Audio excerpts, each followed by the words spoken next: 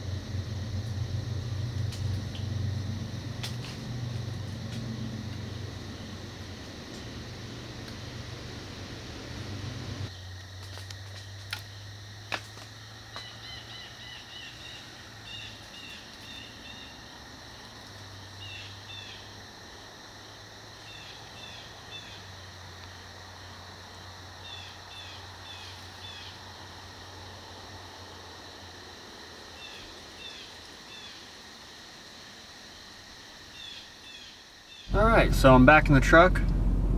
Day one is in the books for 2020, and that hunt went exactly how most deer hunts go.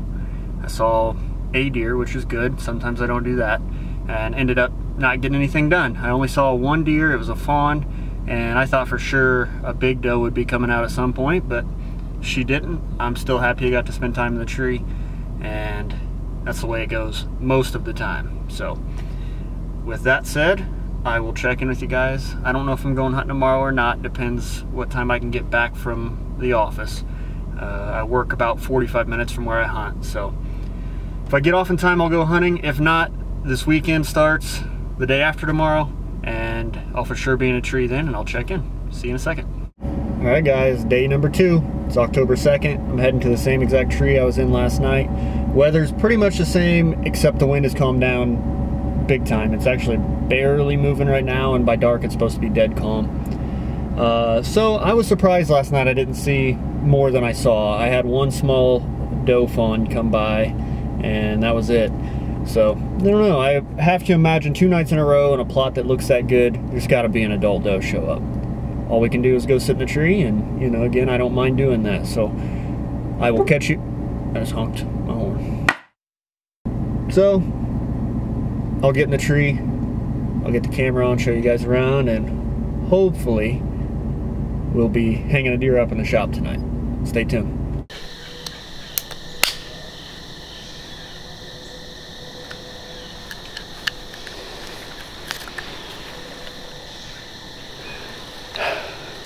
Just like Grandpappy used to drink.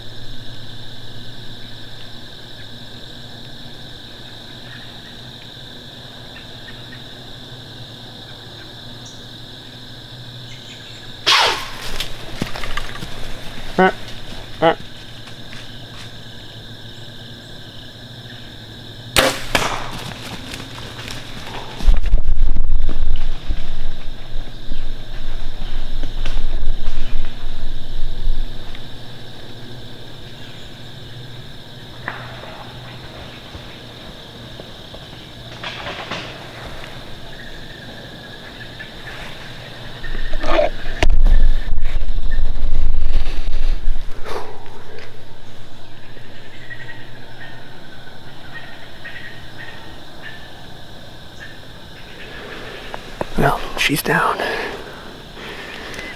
It's so calm. Let me sit down. It's so calm that my wind just settled right here. And those fawns were okay with that. Big does are not. And there's one guaranteed way to get yourself shot. That's to come in here and snort at me. So she snorted, took off. When she took off, I stood up and drew. She stopped at about 28 yards. I shot her just a tad high, but I think it's because she dropped. Obviously not on the big camera. Self-filming doesn't work in that situation. But I did have the GoPro going, so hopefully you guys got to see that. Most importantly, I've got a doe down. Good way to start the season, October 2nd. I'm gonna give it probably 10 minutes.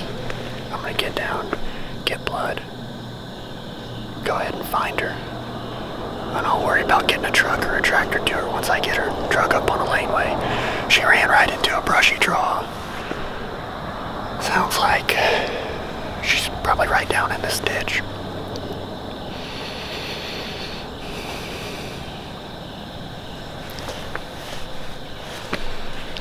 Cool. You could hear that car drive by. I'm only about 50 yards from the road. Maybe 70 yards. The neighbors are in their yard, so they probably heard that whole thing go down. Cool.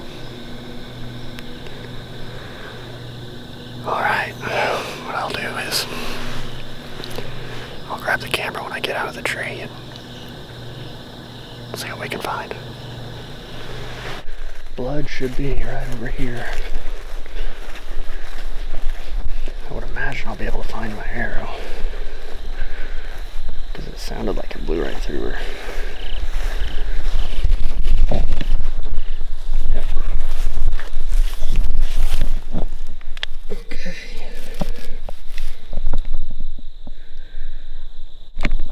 That looks plenty good. No funky hair. It's a good color. Ran right into that hole, so let's go see if we can find her. And my trail camera's right there, so this could be cool. Too bad it's not on video. So I'm gonna just leave this arrow right here. See if I can start finding blood right away.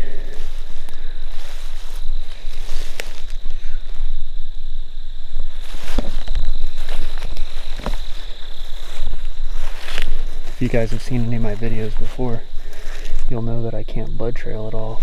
I'm colorblind. But sometimes I get lucky. There's a lot of it, I can follow it.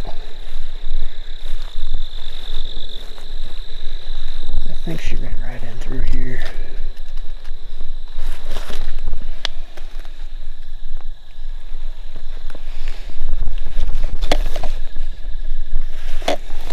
Yeah, there we go.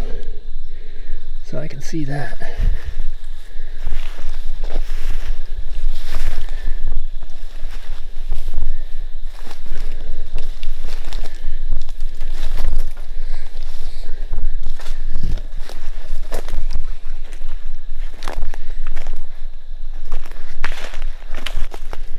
Not a very tough track job. It's a nice big doe.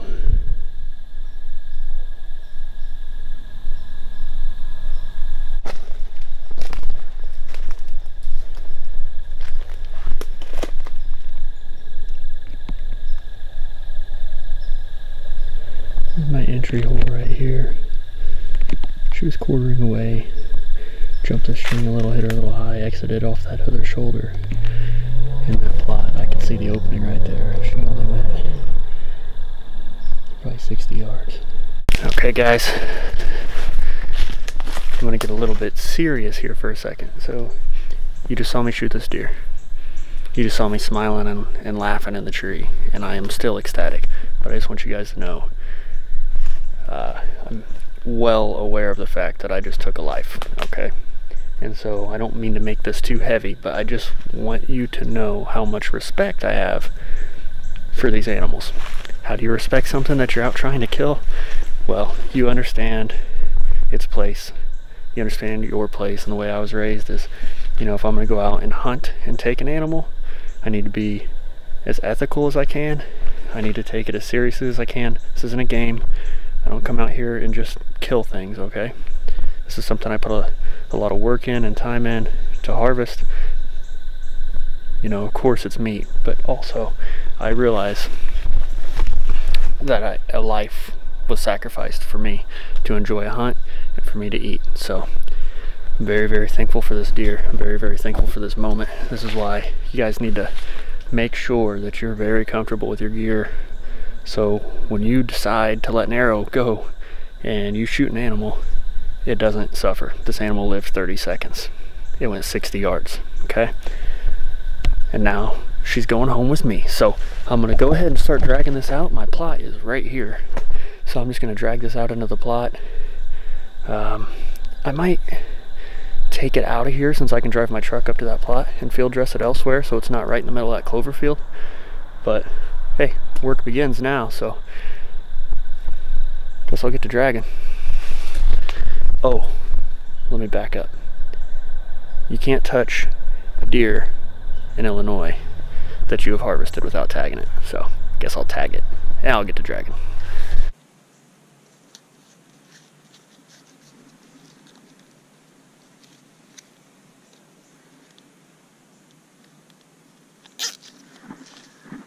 Alright guys, so I want to get a couple pictures here.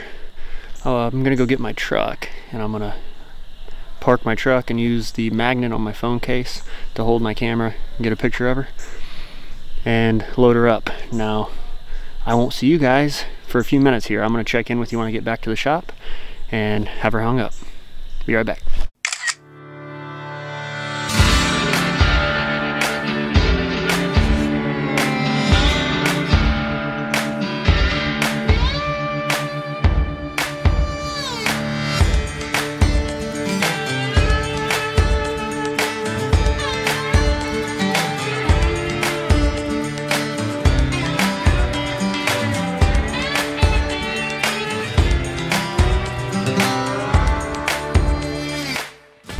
Alright guys, I'm gonna leave you with that. Bailey just finished supper, so I'm gonna go in and eat. I'll come back out.